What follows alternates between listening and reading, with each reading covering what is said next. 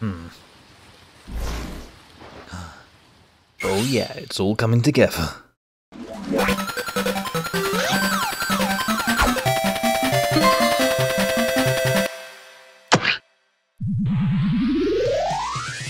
Sup motherfuckers, RobotnikHolmes here. The Sonic comics under Archie went through a really bizarre transitional period in the late 90s. What was formerly a book filled to the brim with silly gags, nonsensical characters and just the slightest hint of a serious narrative, would soon gradually change into bleak plot lines, with the characters and even the art direction following suit. Spanning across 1998 and the early 2000s, Archie Sonic would become stuck in what TV tropes would call its dork age, where readers started dismissing the book, turned off by how damn inconsistent it had become. I can't clarify that the weird comedic tone had that many fans, but for sure you'd be hard-pressed to find anyone who defends the Bollers Penders era of the comic. The main cast were pushed aside for new, less interesting characters. There were like 100 Knuckleses running around. The illustrations started to be of varying quality. Archie Sonic was all over the damn place, but it's not to say that there weren't things that even today fans continue to cherish. You know, stuff like Mina Mongoose was introduced around that time, and artist Jay Axe's penciling were things that especially held up over time. Seriously, look at the detail in everyone's clothes and hair, it was amazing. Definitely one of the things that stood out the most in this era. But I'll certainly get to those things eventually. For now, I'm talking about the aftermath of issue number 50, Operation Endgame. As what the writers were probably exclaiming at the time, where do they go after the series' big bad died? The answer? Don't even try. Yeah, post-Endgame, the fools at Archie Comics were practically scrambling for an idea on what direction the series would go in. Brave New World, which I went into in the last video, was supposed to pioneer the comic in a whole new direction, but it ended up going in circles. Then again, the pre-reboot of Archie Sonic was all about crazy concepts and alternate universes and all that, so surely the comic was gonna deliver on a smooth stream of issues for their ever-eager audience. What could possibly go wrong, right? F***ing everything goes wrong. Do you like the new suit? I figured it a better fit for some arsehole trying to school everyone on forgotten hedgy media. Anyhow, it's time for us to see what the hell Archie Comics did when the Sonic book got uncancelled. Hold on to your butts, mothers and fuckers. In this video, I'm reviewing issues 51 to 55.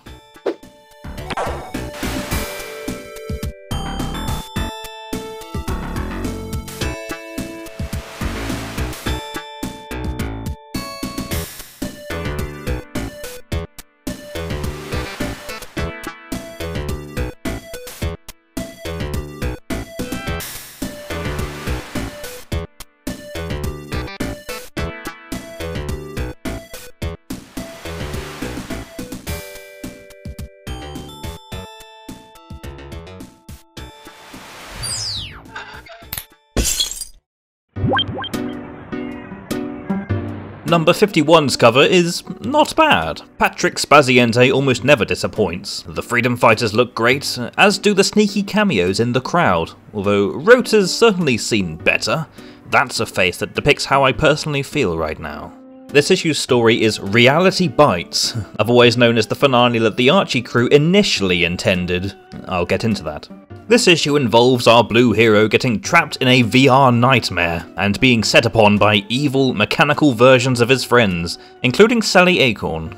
I will say the cover is extremely misleading. It's mostly just Sonic the Hedgehog running from these arseholes, but then in the end it's revealed that it's all a dream and the blue blur just had this device on his head while he slept. Thinking Dr. Robotnik was somehow harassing him from beyond the grave, Uncle Chuck reveals that the medal was just hacked with a virus that sent him into a strange nightmare. But good thing Sonic's back now, even though everyone is confused as to what the hell just happened. It's a very basic story. You can tell the folks at Archie were struggling with story ideas, where not only do they bring the main villain back because they didn't have the time to think of another antagonist for this scenario, they also forgot to credit the production staff? How do you leave that out? I had to look these bastards up myself, but then again, it was a nice surprise. And by that, I mean I realised new main co-writer Carl Bollers is now on the comic, with Reality Bites as his unfortunate debut story. He's not one of my faves, but he's a rather decent writer whose works mildly hold up, mostly for his cool concepts and actual good use of sci-fi. For this issue, while the idea of the Blue Boy being trapped in a familiar yet hostile setting is good on paper, the execution I felt was extremely lacking. The most I got out of it was seeing how each of the freedom fighters appeared in increasingly hostile ways, always taking the hedgy boy by surprise even though the formula gets really stale and we kind of expect it every subsequent time. Not that you could really tell behind the mess that was this issue's art direction. Maxwell's penciling is extremely messy, making it difficult to understand what is going on half the time while the roboticized good guys contort themselves and show up as heads some of the time. Not to mention all of the weird close-ups. It's so unnecessary for, like, this little bit of text. He sure did draw them threatening as hell though, along with the villain's combots, which works best during the earlier moments of uncertainty. Seriously, the beginning pages where things ever so slightly begin to get fucked up are probably the best moments of the entire issue, which really isn't saying that much. I did like how he drew Sonic's race car bed though, because of course the fastest thing alive likes to cruise while he snoozes. He's like Papyrus. Despite him not having officially become a writer at that point, Bollers references what the ending of Endgame was supposed to be, back when Sally was supposed to have been killed off, and this Sally was supposed to be one of Robotnik's shape-shifting assassin bots, trapping the hedgehog in a virtual reality by means of a doofy-looking helmet. Yeah, that was meant to be her over there, not Uncle Chuck. I'm glad that they never went through with that, as that would have been a depressing stinger to an already overly serious narrative. But you know, I'm tired of all of this doom and gloom, if you'll believe it. Moving on to the next issue, where the writer's thought process was probably, when in doubt, reference Casablanca. Why Archie Sonic has a canonical zone that's based on a 40s classic is beyond me. It seems to have been writer Tom Ralston's idea, but at least we get a dumb cover of Sonic dressed in a swanky as f*** outfit.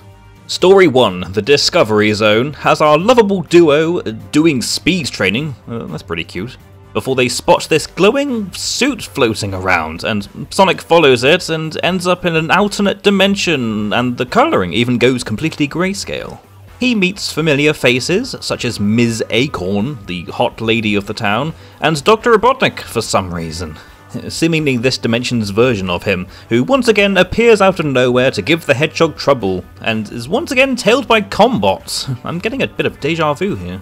And the ending doesn't help either. Once again, it's Sonic waking up all dizzy-like, and everyone is left wondering what the hell just happened, with his allies once again stating that Dr. Robotnik is dead and that he can't hurt him. You fuckers would make terrible therapists. Sadly, I didn't grow up in an age when Casablanca was the big thing, so I'm afraid any references or in-jokes at the original movie flies right over my head, though it seems like this story just glazes over the source material. Galen's art is passable, even if it looks notably different than his usual style, and he even gets to draw some slapstick when all of the dudes are oogling Sally on one page. Yeah, very old school. And Mystery Science Theater 3000 called, they want their robot puppets back. But the story overall is somehow even more shallow than the last one. It's set in an alternate zone, of course, but the counterparts to Robotnik and the Freedom Fighters are dead ringers for their prime selves anyway, so what's the fucking point? I think Ralston just really wanted to write about Casablanca. Story number 2, First Contact, is definitely the better story of the two. It's extremely short, barely 6 pages long, but it goes into what the late Robotnik's forces, or sub-bosses, are up to, and it has the heroine make contact with the world's freedom fighters, which is pretty cool. The SatAM cartoon had that as a hook that never got resolution, when the king gave her a slip of paper with all of the freedom fighter groups scribbled on it somehow. I'm glad this concept is utilised here, and it gives Sally Acorn some importance as she strives to make sure Mobius is clean off the big bad's lingering influence. Praise Bollers for writing our girl as someone who doesn't just break up fights or sobs in the corner all of the damn time. Finally, some good f***ing Sally writing. Mowini does a stellar job as always in drawing the panels of the freedom fighters, here making their first nervous steps into a world with no evil dictator. Yeah, sorry, this takes place right before Brave New World, but I reviewed that already, so what are you gonna do? I don't even... Also, in one background panel, we spot the brief visualage of Mina Mongoose, though I'm not sure why she's depicted as a freedom fighter here. I guess Bollers had different plans for the character later on. I wish I could grade this mildly decent issue for this story alone, but it sadly came packaged with this dusty old reference piece, so that's sadly going to affect its final score. But I'm getting ahead of myself, and frankly, you're going to be begging for this style of non-seriousness, I swear on my shades. I can't say that anymore, can I? Not one of Spaziente's best covers. I like the detail of Dr. Quack and his nervous face, but the extreme close-up, Sonic's stupid dustbin mouth, the puzzling caption, and the weird transparent effect on the figure in the foreground makes for a surprisingly bland image. Not a good first impression. Story 1, Unfinished Business, is pretty much a shameless tie-in to the Knuckles comic and nothing else. Arriving in a Dark Legion saucer, Knuckles makes a reappearance after his long absence following the Sword of Acorns side quest. And he introduces his close friend Julie Sue to the gang, who he is totally not secretly in love with. But seriously, Julie Sue is cool. Most of this goddamn story is just the heroes going, hey, remember that thing that happened? Or this thing on Angel Island, which you can see now in Knuckles the Echidna issue 69 is in stores now. Anyhow, it's not all repetitive. Near the end, Sonic and Knuckles are shown to finally be on good terms and not picking a fight with each other for like the 16th time. We also learn from Sonic's recently discovered father that Sonic's first name is Maurice? Holy crap, that's honestly hilarious, but regardless, I'm thankful this never fucking stuck in future issues. Even though Penders wanted the dude to be called, and I'm not even kidding, Ojilvoy Maurice Hedgehog. You have every right to laugh. Penders, what the f*** are you smoking? And also, can I have some of that stuff? Because I'm going to need that when I cover your content. Although, the name Maurice has been tied to Sonic way back in the first issue of the mini-series that kicked off the Archie Sonic book. So I guess I have both Gallagher and Penders to blame for this weird name. The story ends with Knuckles and Sonic's dad talking about their parent-son issues, before they both walk away together into the sunset. A basic story, but hey, Mawini's art helps it stand out a little bit. The other story, Sounds of Silence, is the real meat and potatoes of this issue, involving a group of villains breaking out of the void to wreak havoc. These dudes consist of Ixis Norgus, a SASAM villain and a total gargoyle of a wizard who enjoys casting crystalline spells left and right just as much as he does yelling at the top of his lungs. Kodos Lion, the former warlord before Julian Kintobor took his place, who uses an axe in battle, and Uma Arachnis, the token girl of the team who also happens to be a spider ninja because rule of cool. You can never go wrong with Norgus, even though I feel his portrayal here is still pretty two-dimensional, but Kodos and Uma I'm afraid I don't like very much, for completely different reasons. Okay, quick bitching rant, but Uma Arachnis is sadly less fleshed out than Norgus, and is only interesting for her trait alone. I don't even understand why she was even sealed in the void, but if that's meant to play up her mystery, I'm sorry, it's totally wasted on her. Kodos Lion, oh my god, this motherfucker is the definition of superfluous. Okay, he's meant to be a warlord, right? Just like Robotnik was, following his coup against the king and all that. He's a scheming, power-hungry villain with a plan to rise to power, also working with Ixis Norgus and wishing to get back at the Overlanders. You get where I'm going with this, right? Barring his bloodthirstiness in battle, in terms of character in the grand scheme of this comic, Kodos is essentially just another Julian. A villain for villain's sake, just to add to the roster of bad guys for Sonic to beat up. Just have Robotnik be the only power-hungry warlord for fuck's sake. Needless to say, I don't very much care for this trio's inclusion in this issue. They make for a formidable threat, and it's kind of cool to see Sonic work around their different abilities. And Norgus especially, his crystalline magic is still pretty cool. But the wizard's magic wand gets snapped at the end, turning Lion Man and Spider-Woman into statues due to some half-explained plot point involving them having formerly pledged loyalty to him in the void, I think. And Norgus gets away in the end, leaving the heroes to wonder what he's going to be up to.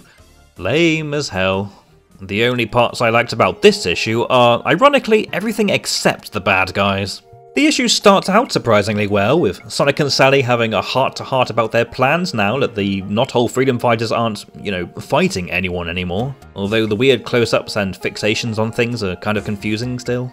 That and her father King Max being back into royalty, she may have to return to her duties as princess, which is bad for both the characters and their relationship. The cameo of Jeffrey is unwelcome as always, especially since he's still being touted as Sally's what if in terms of romantic relationships. But I kind of like King Max's recollection on what went about in the void and how he survived with Ixis Norgus. Like, this panel's really good. It's filled to the brim with narration, but look at that swirly portal with all of the cool background effects. It's drawn really well. There's even an explanation for King Max's weird Dark Knight persona, which I totally wasn't expecting. It doesn't save this issue from being a mediocre pile of shit, but it is surprising nonetheless.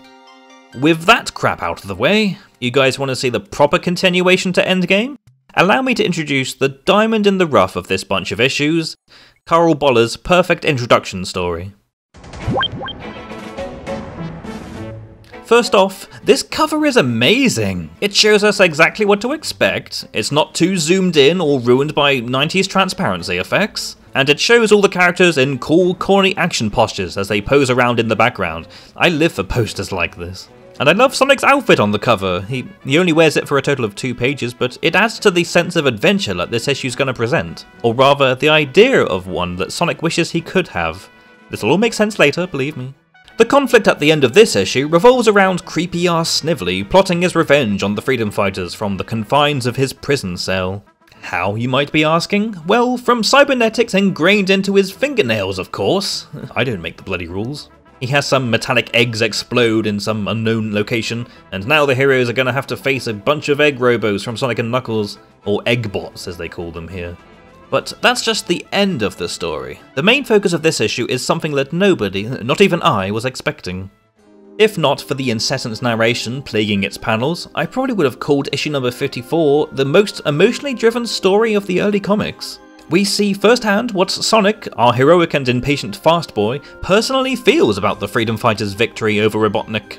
He was right there when the dude got obliterated, but he finds all the celebrations following the big bad's death tiresome.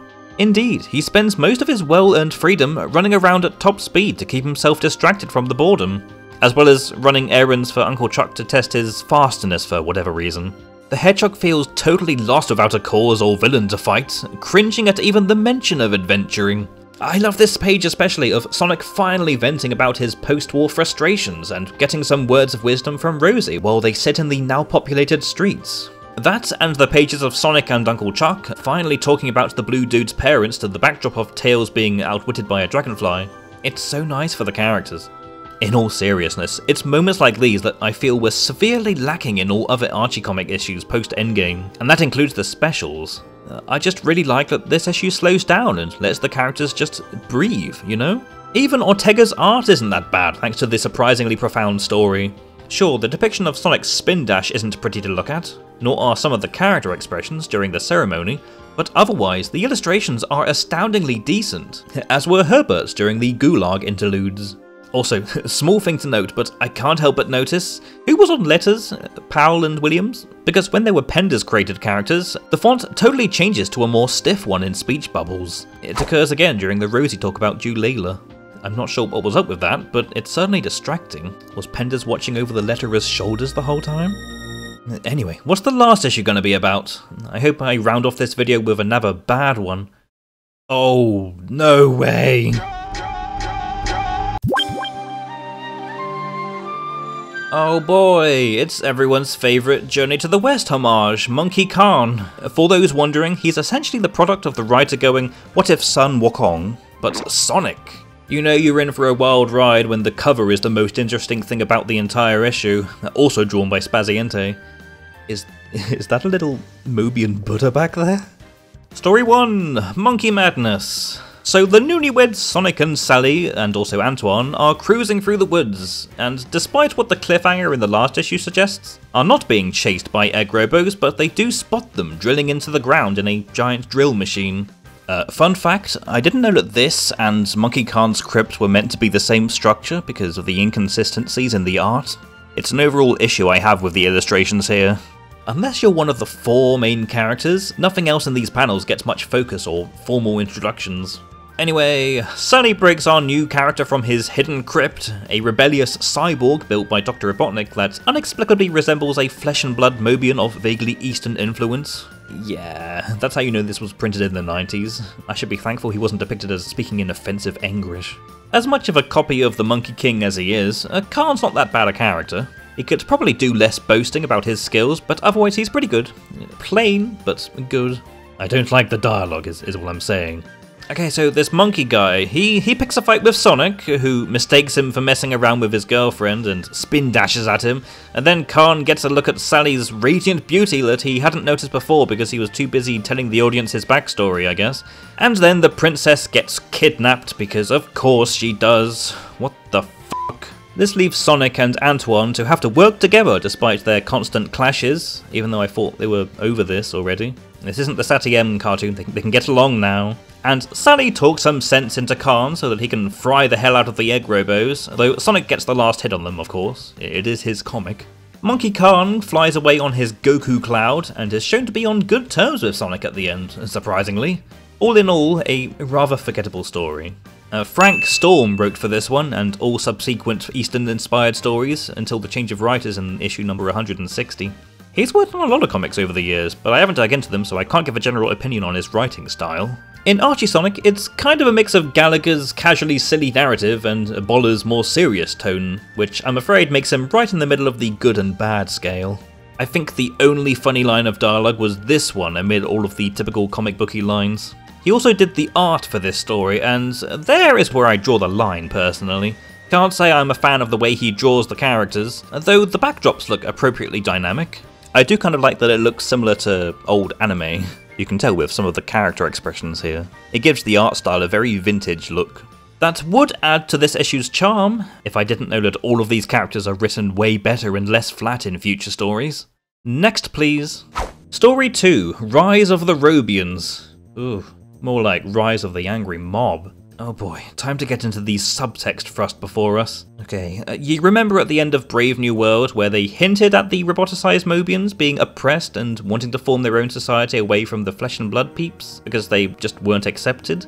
Well, here we see firsthand the kind of oppression they face, with this angry mob led by Tusk Loser ganging up on, Fanny. Even King Max is against the Robians, now taking Robotnik's chair in what was formerly the Royal Palace and decreeing that all roboticized civilians be dismantled simply for the fact that they are Robians. This is so dreadful a decision that even Jeffrey St. John is against it, earning him a whack in the head. The good guys all show up in the middle of the king's royal tantrum and he suddenly passes out, having drained all of his energy, and now Knuckles is suddenly in danger on Angel Island, ending this issue on yet another cliffhanger. Sonic finishes it off with a silly nonchalant quote addressing the readers, probably because he's just as done with this possessed king subplot as we are.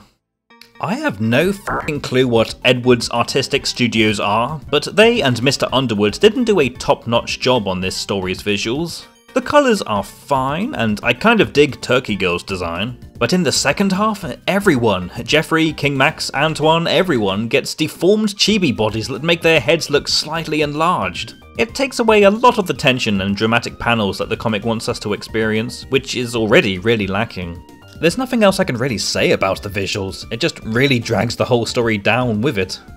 Not the kind of issues I'd end a video on, but sometimes after a grand finale like Endgame, you gotta have your trash before something shiny and new comes along, even in old Sonic comics. Issue number 51 is bar none the lowest point of the post-Endgame issues. It's just a bunch of nonsense that was made to either fill up space, or because the guys at Archie legit had no idea what to publish. It's f***ing trash, so it shall get a score of 3. Issue 51 was half good and half mediocre. Growing up, I started having an appreciation for slow-paced stories of the characters, although in this case, I guess all the Casablanca references were just not made for me, or any of the kids reading it at the time. I can't speak for them, but for me this was average, so 5. Issue 53 was more of the same, just as plain. The story of investigating Robotropolis was my favourite, though the Void bad guys appearing mostly fell short. They weren't threatening at all, and most of the time I couldn't tell what the hell was going on with the unintentionally surreal pencils. You have to really squint your eyes to see what's going on in these pages. For these issues, I'd say it gets a rank of 5 out of 10 as well. Issue 54, on the other hand, is probably the biggest surprise this time around. Like number 51, it's one single story instead of two, and it makes full use of its 21 pages. It had a lot of heart, way more than any other Sonic comic of its era, and several earnest and profound moments. So, you know what? F it. It gets a 7 out of 10. Issue number 53 brings it back to Boar Town with the lackluster introduction of the comic's Eastern-inspired influences with Monkey Khan, and the extra story of tasteless themes emphasized by a mad king lashing out at everyone around him, Moobians and Rubians alike. It's meant to be serious and a real attention grabber, but it just isn't. There are better ways to have oppressive undertones without it just being so on the nose. Overall, this issue is more average, so I'll award it a 5 out of 10. In the next video, I'm not gonna look at all these Dork Age comics. It's like 100 plus issues of mediocrity that I don't care to analyse. I'll have to pick and choose carefully, like the Robotnik arc, the Robbo the Hedge issues, or maybe even... I'm gonna review a Man Babies spin-off.